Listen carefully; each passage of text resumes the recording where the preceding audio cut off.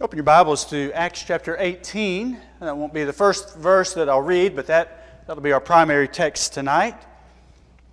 Acts chapter 18. If you're visiting tonight, I'm a visitor like you. Glad that you have found us. Glad that you're here. Hope that you have brought a Bible, or if not, I'll have some of the verses on the screen, but glad that you're willing to spend part of your evening with us.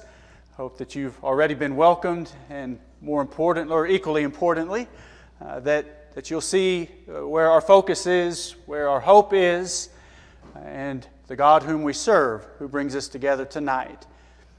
To the church here, could take much more time, but in the simplest of ways for now, let me thank you again for the opportunity to share in the work with you for a few days as you have shared the past 5 years with my family in many ways.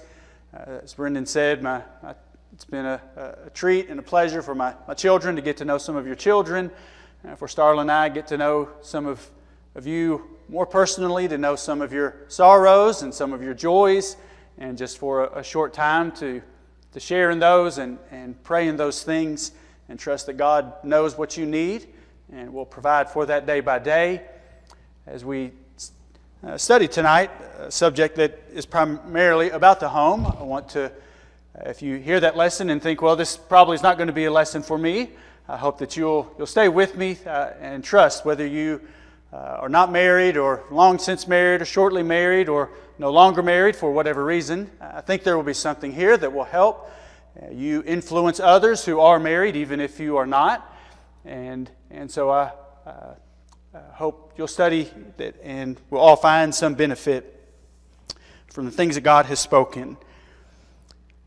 1 Peter chapter 3 and verse 7 says, "Husbands likewise dwell with them with understanding, giving honor to the wife as to the weaker vessel, and as being heirs together of the grace of life, that your prayers may not be hindered." There are a host of lessons from this verse, but tonight we're going to key in on that phrase, as being heirs together of the grace of life. Of course, to be an heir implies that you belong to someone. And so one must be a child of God in order to be an heir of the grace of life. And in Galatians chapter 3, verses 26 and following, Paul says that we are all children of God by faith. For as many of us as were baptized into Christ have put on Christ. And so who is an heir of life? Well, it is those who, having that faith in the working of God, as Paul says in Colossians chapter 2, have received the gift and the grace of God's forgiveness. And so I think that's who he is referring to here when he speaks of the grace of life. Who is it that you think of, maybe when you read this verse, and you think about a man and a woman, a husband and wife, and what you know of them, what you've observed from them and in them, you say that is a couple who are truly heirs together of the grace of life. I hope you have someone, whether it was parents or grandparents or maybe not any of physical relation. And I'm certain there are people here that you can look to if you're younger. And if you're older, good for you to know there are others who notice that. Among the people, though, that we could count among that number of people that we would look to and view as heirs together of the grace of life, I believe, are Aquila and Priscilla, kind of like Sergius Paulus. These are a few of the lesser-known people. They didn't write any letters that are preserved and put in Scripture, but God preserved their names by putting them into Scripture. And though the details that we know about their marriage and their faith are few, if you'll study with me, I think tonight we'll find great lessons to learn and to live by. What would it be that would have made Aquila and Priscilla heirs together? Read with me Acts chapter 18, and let's just read verses 1 through 3 to get our introduction to them. After these things, Paul departed from Athens and went to Corinth. And he found a certain Jew named Aquila, born in Pontus, who had recently come from Italy with his wife Priscilla, because Claudius had commanded all the Jews to depart from Rome. And he came to them. So because he was of the same trade, he stayed with them and worked, for by occupation they were tent makers. I think that implies not only, we know of course that Paul was a tent maker, but that I think this is saying that both Aquila and his wife Priscilla were engaged in the work of a tent maker. And so based on that idea, I want to, for the moment now, focus on Aquila and Priscilla. It sounds like they had a personal business, and that they were business partners in the work of making tents. They were heirs together in part because they learned how to work together in physical things. Though, of course, our mind is set on things above, and that's where our heart needs to be, not laying up treasures on earth, but that's a part of living on this earth, this physical things. And so think with me for a few minutes about how a husband and wife who are heirs together of the grace of life, how they work together in physical things. It's no secret that, at least in our culture, I've heard for years that money problems and complications are the number one cause for divorce in our nation. But of course, there's many other causes. Sometimes it can be the stress that comes from the events of life. Sometimes the tragedies, sickness, some conflict, or some other reason has destroyed homes, because in those homes there were not two people, and sometimes there was at least one person trying, but there were not two people who learned how to work together in the physical, in the earthly things that go into the relationship of marriage. So Aquila and Priscilla had somehow learned that, and I wish I knew more details about how their home worked and how they functioned together and shared that work together. And yet without those details, I think from the information we have, we could safely conclude that they learned how to communicate. They learned how to let each other know what was being done or what needed to be done. They could not have succeeded in the task of tent makers without doing that. Think about, of course, the necessity of decision making in the process of a marriage and of a business, and especially when your business partner is also your spouse. Tasks have to be divided. Duties have to be divided, and how much time someone has to do one or the other, and when the circumstances of life change, and some of that has to be passed off and handed off. If one partner assumes or the other spouse assumes, that's going to fall apart. Whether the business falls apart or the relationship begins to crumble or have cracks in it in some ways, that's a part of the nature of this life and of working together in physical things. Maybe you've been at a job where the communication from the bottom up or from the top down was just ineffective.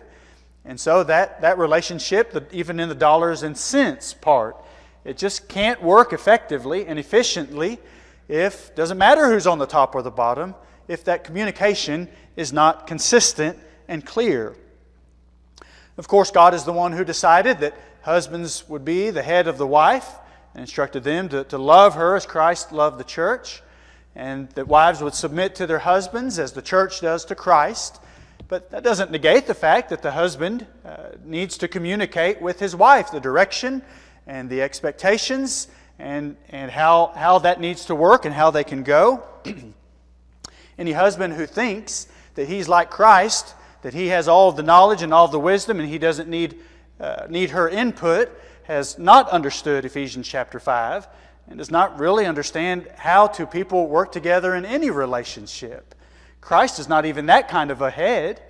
How many things there are certain things that Jesus has specified and required, but how many judgments can you think of where God spoke, where Jesus spoke, and He was just general? And He left some of those decisions up to His church, up to His people to work through on an individual basis. I would probably say that He spoke generally more often than He did specifically. But that doesn't negate the fact that He is the head of the church. Of course He is. But those who are His people, He has some degree of trust in us. That based on what He has said and what He has done and what we can know of Him, then there's some decisions that He can leave it up to us to make, that He can trust us to make. And He's clearly communicated that. And so those who are heirs together can make decisions together. As the husband leads and as the wives submit, that that is not a closed-door decision-making process. And every husband who has learned what true leadership is understands that. Budget decisions, career decisions, what is going to be done and where we're going to do it and where we're going to go, how much we're going to give for the church's work, how much we're going to give on some private individual basis, how much we need to save for this or that. All of that needs to be done together. The whole process in life, of course, is a series of decisions, isn't it? There are changes that come. And notice in verse 2, did you notice that change that Aquila and Priscilla were having to deal with? They were from Rome, but they had been forced by the government to leave Rome, and so that was why they found themselves in Corinth, where Paul came. Imagine for a moment, I'm not trying to add to the Scripture, but just try to imagine for a minute, here this family has had to leave. I don't know why they were in Rome, but they had to leave that for this reason that was not really their responsibility. But what a stressful time for that.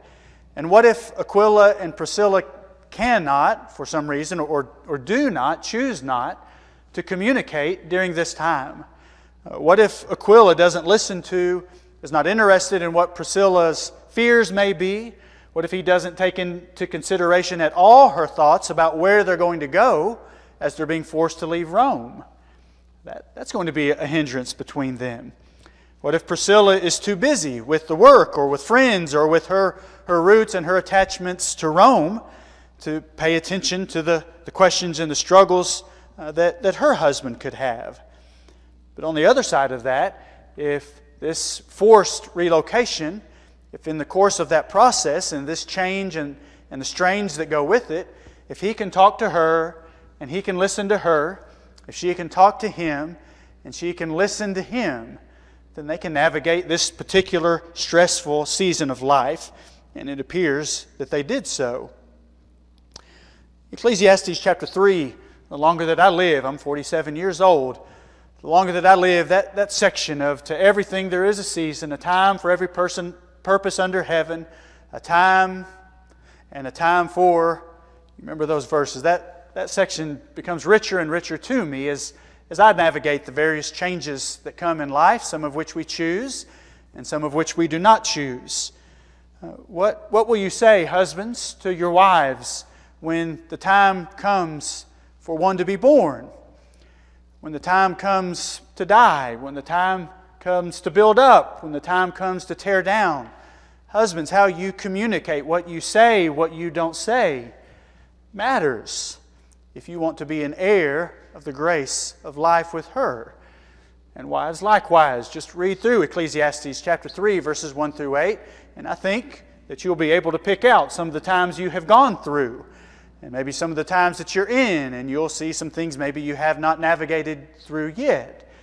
But that text is rich in consideration of some of the applications of what we're studying tonight. Wives, what you say and what you don't say to your husband in those seasons are a part of what will bring you closer together and help to make you heirs of life, even in the things that are temporary and of this world. Aquila and Priscilla appear also to work together in physical things in regards to the priorities that they have. And again, we don't have a ledger of their budget, but again, just by virtue of the fact that they were tent makers, that was clearly, I think we see, not their first and most important priority. They were not first and most concerned with being the best tent makers in Rome, although they might have been, but that just wasn't their primary career goal. I read in some sports headlines a few weeks ago, there was a baseball player that was kind of being, according to the headline in the article, criticized because he said, baseball is not my top priority. And he is making, like many of them, millions and millions of dollars. And as I read the story, what he actually said was, well, my faith and my family is more important than baseball. And the particular person who was writing gave a little bit of attention to that, but he really just went on to say, how good could he be if baseball was his top priority? And it was well said by the player, not so much the author of the article. but more importantly, what Jesus said in Matthew chapter 6, seek first the kingdom of God and His righteousness. That appears to be what Aquila and Priscilla understood in the business-related and physical-related decisions that they had to make. Jesus spoke of the thorny ground in Matthew chapter 13 and verse 22, that there are those whom Satan will seek to erode their faith little by little, maybe not so much by making their life hard and difficult by tribulation or persecution, but maybe by getting them to pursue the cares of this world and the deceitfulness of riches and the pleasures of life, as Luke adds in his record of that parable. Now, if Priscilla had one set of priorities in physical things, and Aquila had another set of priority in physical things, just in their business alone, that is not going to work well, even if they weren't married. But of course, in their marriage, without the same focus and priorities, think of all the problems that will arise there. That's the way that debt happens in a family.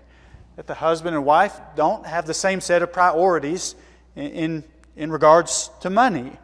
As a result of a different set of priorities, one is focused on the bottom line and working far beyond simply trying to provide for the basic needs of the family. As a result, the family becomes neglected, and one spouse notices that, and another spouse maybe doesn't. And so the conflict and the strife and the strain just grows and grows, and two cannot walk together if they are not agreed in the priorities of life. But on the positive side of that, if a husband and wife view the way that the reason for working and the reason for what they have and how it ought to be used, if they think of those things the same way, if the way that they're viewed in the community because of their success is not of utmost importance to both of them, if physical possessions are low on the list of priorities, then that's a family that can flourish. That is a home of people working together in physical things. To you who are not married, this is why you are wise to search for and to marry not only a Christian, starting with a Christian, but someone who is a strong Christian, someone who is not carried and weighed down with the things of this world, the pleasures of this world, and the cares of this world, and the deceitfulness of riches. Look for someone with whom you can work together in physical things. Aquila and Priscilla seem to have somehow learned that and demonstrated that, and therefore were heirs together. In Acts chapter 18, as Paul spends a little bit of time with them there in Corinth, when the time comes that he believes he needs to leave, it's interesting, and it's just briefly mentioned in verse 18, that Priscilla and Aquila were with him.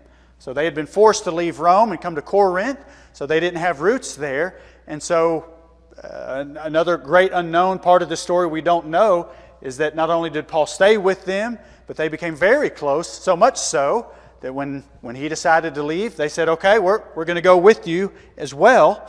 And so left from Corinth, and then they went towards Ephesus. Paul spent some amount of time in Ephesus, but then he returned to Antioch, which is a theme of his work in the book of Acts. But they were not so tied to Paul that they just followed him everywhere. And so for some reason, they decided to stay in Ephesus while Paul returned to Antioch. And that's of importance because beginning in verse 24, do you remember Apollos? We're introduced to him as an eloquent man, mighty in the Scriptures. He had come to Alexandria and he was teaching mightily the word of the Lord, though he knew only the baptism of John. And that's where Luke pauses and mentions Aquila and Priscilla. I want to stop there for a minute and read with me verse 26. So he began to speak boldly in the synagogue. When Aquila and Priscilla heard him, they took him aside and explained to him the way of God more accurately. I don't necessarily want to focus on the baptism subject, the baptism of John and the baptism of Christ tonight. I just want you to notice a husband and wife here and how they're working together in spiritual things. First of all, they are present together at a synagogue. Why would a Christian be at a synagogue? Well, it could be to continue learning the Old Testament scriptures that were being taught on that occasion. It could have just been out of that interest. Of course, they were not going to the synagogue, presenting themselves as being in full fellowship with the Jews there. But there might be someone visiting here tonight. You don't know what we teach or don't believe the things that are being taught here. You're welcomed. And so you can come from that perspective. You can, as a Christian, we might go visit some religious group, and we know we don't believe what they teach, but we can have a variety of reasons to go and sit and listen. And so maybe Aquila and Priscilla went for that reason, just to listen to the teaching from the Old Testament. They could have been going, looking for an opportunity to teach someone, to meet someone in order to teach. We know on a few occasions, visitors to the synagogue would be given an opportunity to speak. Paul was given that opportunity on a few occasions. So maybe Aquila expected that kind of an opportunity. I don't know exactly what it was, but consider for a minute that they had work to do. They were tent makers. They had to do that. So they took a break from working together in physical things.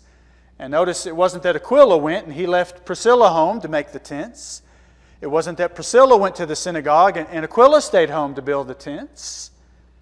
They both went to the synagogue. They both went together. They were not idle. They were not even, of course, required to be there. So while I don't know exactly why they went, I think we're seeing here, again, what mindset they shared together. Did they go to the synagogue because they just had nothing else to do? I've been told there was a time in our society when a gospel meeting like this would be filled with people, and some people who would just kind of come for the entertainment value, so to speak, because there was a day and a time where people didn't have a whole lot of private entertainment in their own home. And so it was a social gathering of the community. And so people from the community who didn't typically worship together or even share a lot of the same convictions, they would see each other and meet each other in the community at various occasions like this. Was that the case with Aquila and Priscilla? They just didn't have the iPad and an internet connection, and so they said, well, we don't have anything better to do. Let's just go to the synagogue tonight. Let me give you just a few historical notes to show you that was not the case. People back then may not have had iPads and the internet, but people in the Roman Empire had plenty of things to do. If you lived in a town that had it, you could go to a seaside villa. There were cabins, and people could go and seashore colonies. There were beautiful beaches. There were beautiful places. There were mountains and plenty of places to go. Aquila and Priscilla could just have had a night away together for some other reason. They could have gone to the theater. Did you know they had theaters back then? It, of course, wasn't on a screen. It would have all have been live. But there were places such as that. And even in Ephesus, where they are at this point. Ephesus, I think this is the theater. The picture here is a theater in Ephesus where these events are occurring. Why did they go to the synagogue and not to the theater? Did you know that libraries were not the invention of Americans? There were libraries back then, and there, if my memory serves me correct, there was a library in Ephesus. So why didn't they go down to the public library and just sit and read for a little bit instead of going to that synagogue? Are there any fanatics here tonight, sometimes called fans, sports fans? There were sports back then. Of course, Americans didn't invent sports. They had expensive, extravagant arenas, and so plenty of opportunities for people who enjoyed that. And of course, our modern Olympic Games came from events in other cultures and other times.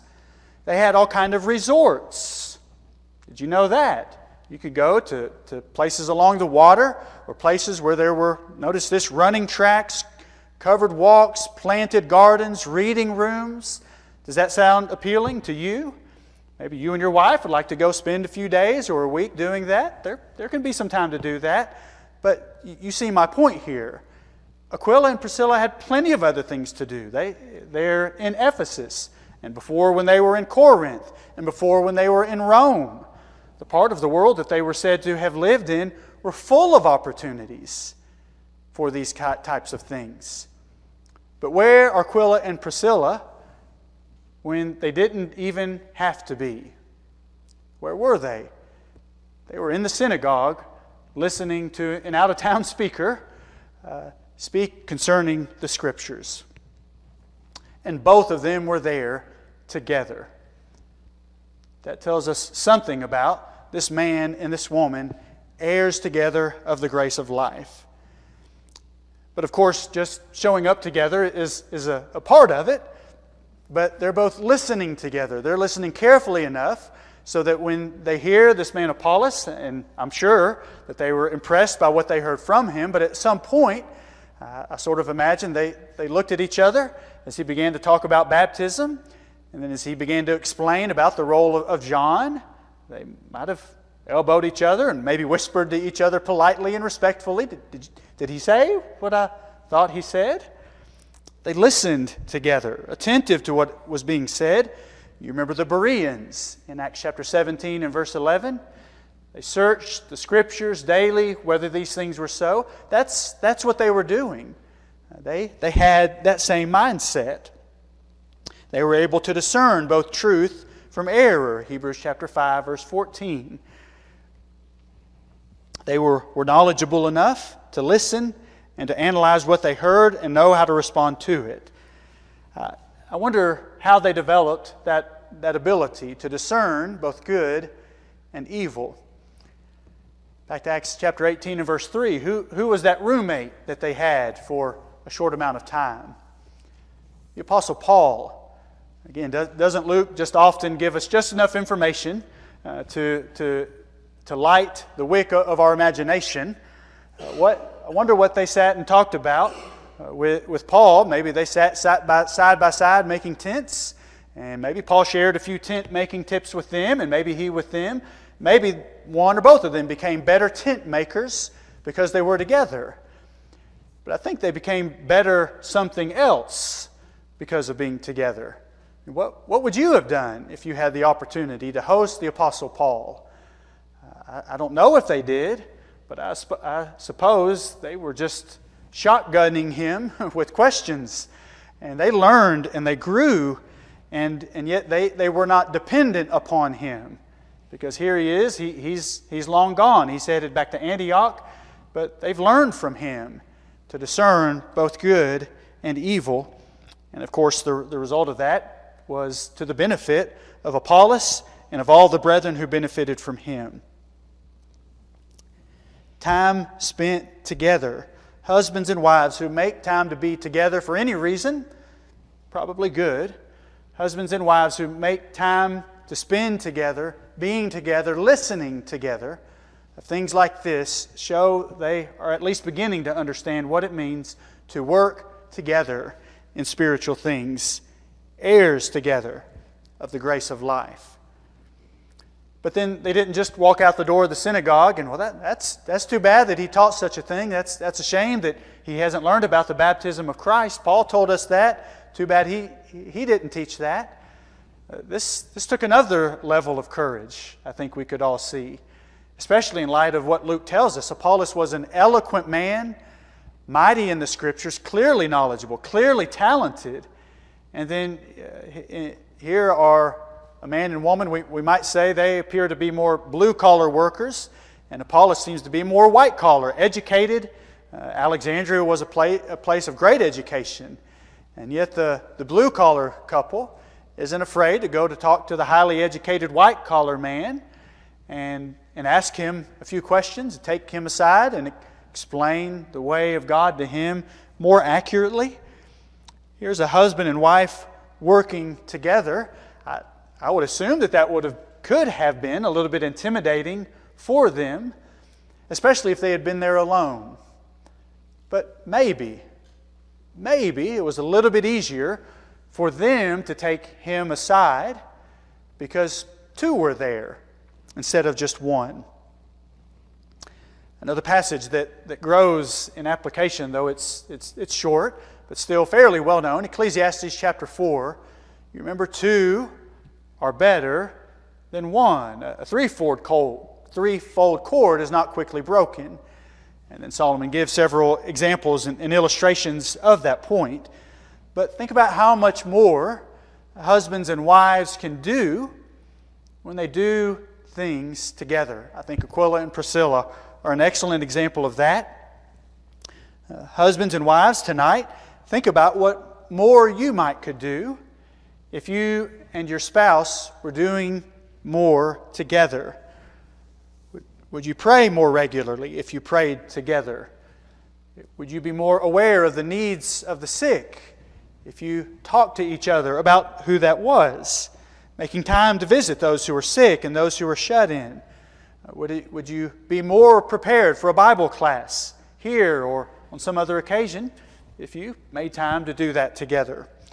Would you open your home more often if you talked about that and the benefits of that, whether it's for a Bible study or for a meal or desserts? Just open your home, another opportunity for for brethren to be together.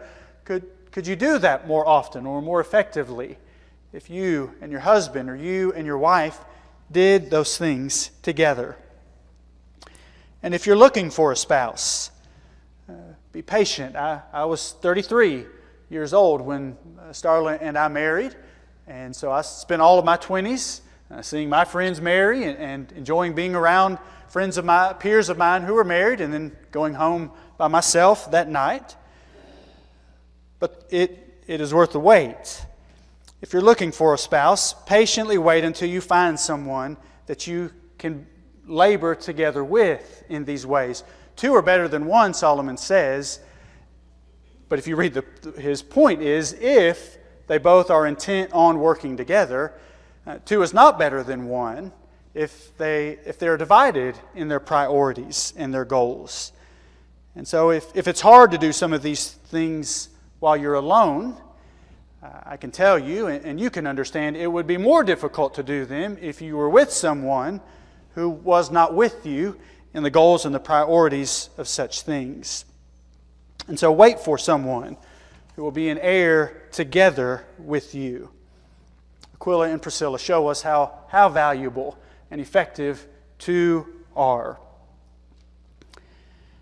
And then last, Aquila and Priscilla were heirs together of the grace of life because they demonstrated hospitality. Of course, that word hospitality means a love of strangers, but it goes beyond just strangers. Peter said in 1 Peter chapter 4, verse 9, to be hospitable to one another.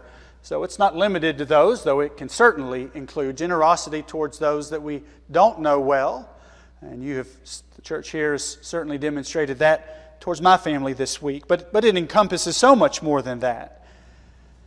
I've heard from people who know far more than I do that the construction of homes in America reflects less and less interest in hospitality. That there's more of a focus on the man cave and upon the television screen and that gaining the attention of the guest instead of a table or instead of a layout that encourages actual conversation between guests. I think that is a definite challenge that we face today, that maybe in the past it was a part of so-called Southern hospitality, but of course not limited to that, but as a whole our culture moving away from genuine interest in other people spent in our homes. There may be a variety of reasons for that. Hospitality is an imposition on us. It imposes on our privacy. We all have different personalities and prefer varying degrees of private time. And there's a need for that, and there's a place for that. Even Jesus, in Matthew chapter 14, he wanted some time to himself. He craved, to some degree, time to himself. But there are at least a few occasions, Matthew chapter 14 being one of them, when he was off by himself. And then the crowds found him, and he couldn't turn them away. He had compassion and gave up at least some of that private time in order to meet the needs that he saw to be urgent. And so if you're more of an introvert and it's more of a challenge to have people either into your home or to give up some of that kind of time, would you be willing to surrender some of your preferences if Jesus were the guest? Well, of course there would be an open door policy for Jesus. And so remember His words that as you do those things unto these, the least of my brethren, you have done them to me. It's worth being imposed on our privacy, isn't it? Also notice that this is a need that God decided the local churches would not meet, but that God decided the local disciples would meet. That from house to house, the needs that hospitality meets would be provided by the home, by the family, and not by the budget and the facilities of the church, whatever facilities those may have been.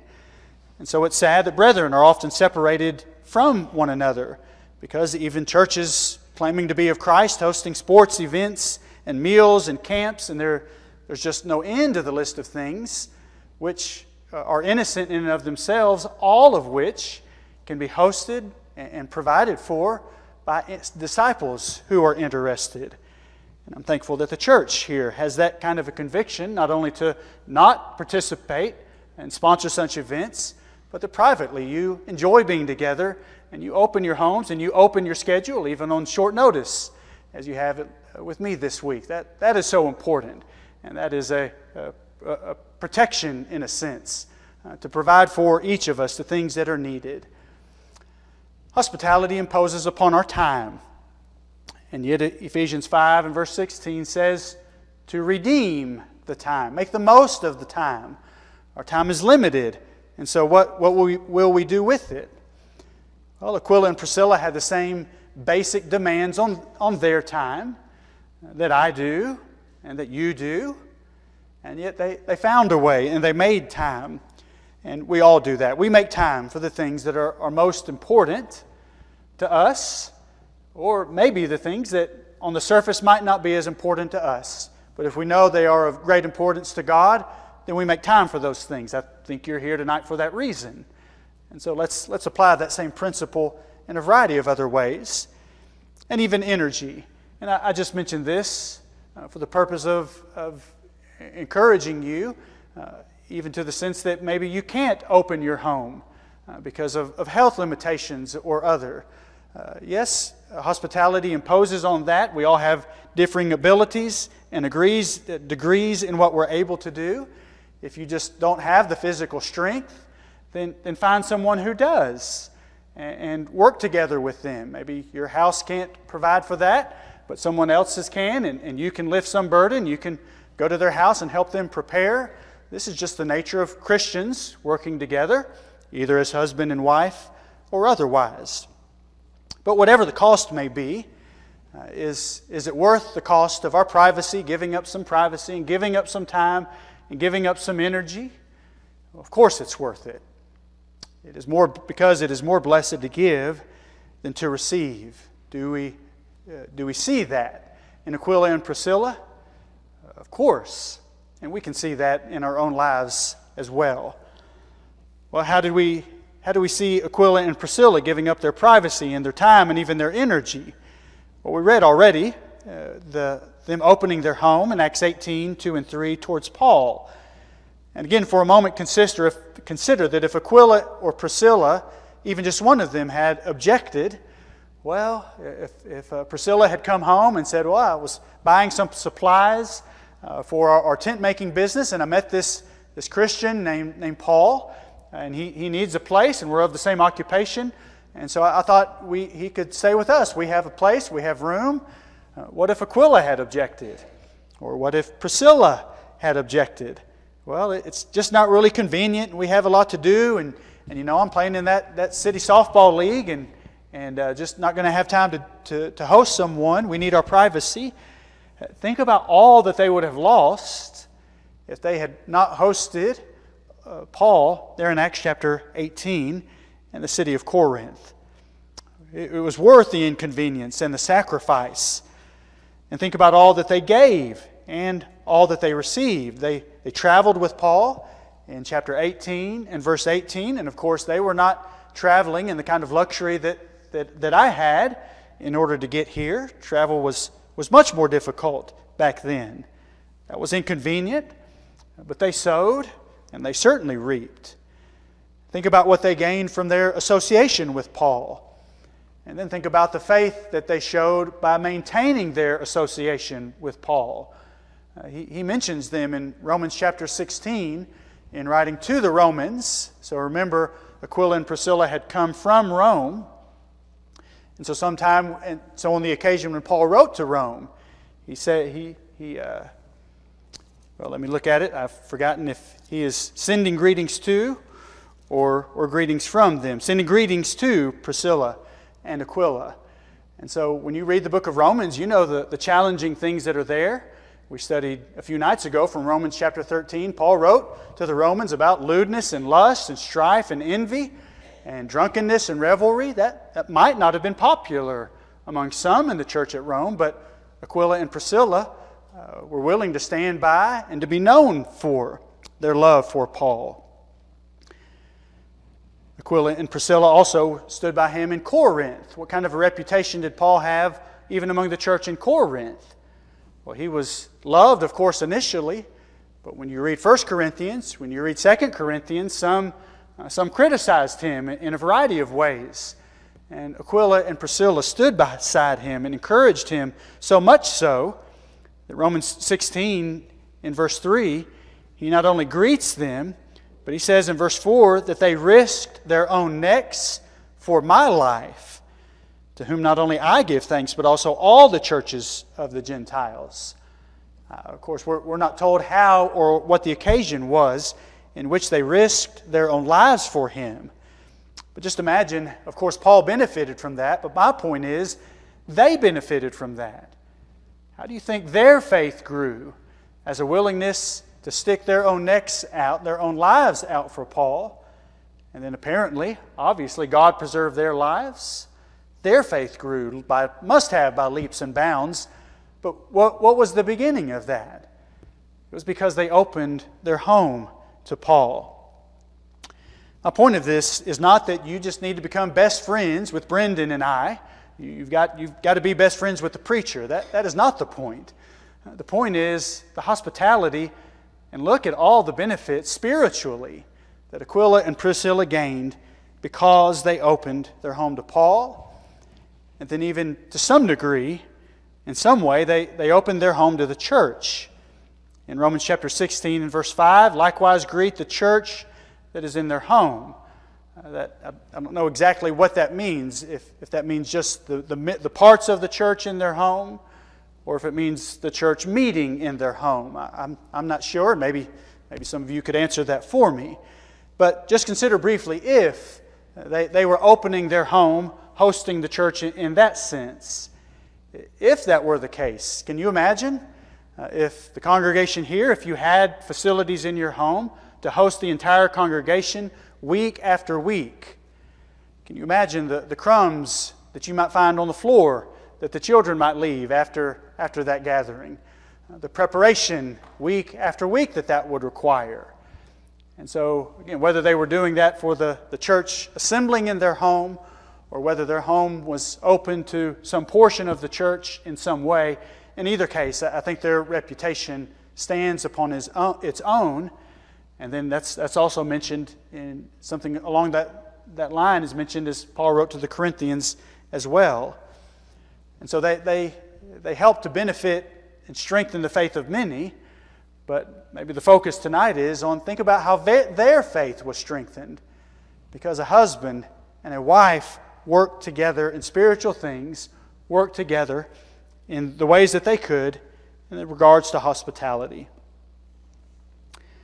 Of course, we're not going to be judged in the last day by the faith of our husband or the faith of my wife. We're going to stand before God on our own. But it is also equally as certain that as a husband, I can greatly help and strengthen the faith of my wife. And as a wife, you can greatly help and strengthen the faith of your husband. And among the variety of ways that we could say how to do that, it is as Peter did in 1 Peter chapter 3 and verse 7. If you would be an heir together with him, if you would be an heir together with her, then you can influence to some degree the eternity of your spouse, as well as others who can come under the influence of a man and a wife who are heirs together. turn in your songbooks or turn your attention to the song that we're going to sing. If you're here tonight and you're not a child of God, I hope you have a husband or a wife who would help you in these things, but you need first to be an heir before you can be an heir together. If you have any questions about the needs of your soul, if you are here tonight and you know that you're lost because of your sin, Jesus came to this earth not so much so that there could be husbands and wives, but so that there could be sinners forgiven of their sin. If you know that that's your need tonight, we sing this song in part to urge you to accept the invitation of our Lord and of your God, Jesus Christ. He's willing to forgive you if you, based upon your faith that He is the Son of God, if you're ready to leave your sin, if you're ready to confess your faith, if you'll be baptized in water, you'll be baptized into Christ and into His death. And if we can assist you by studying with you, we want to do that. But if you don't have any more questions tonight, but you're ready to live by faith, come forward and tell us how we could help you. As a Christian, if the life of Aquila and Priscilla have reminded you that you've neglected the faith in some way, maybe you just need to pray to your God for forgiveness or for strength. But if our prayers will comfort and encourage you in any way, we're not too busy to do that. And as Christians, let's sing this song with the joy and the hope that we have to live day by faith in Him. But if we could help you now in any way, please tell us how as we stand and sing.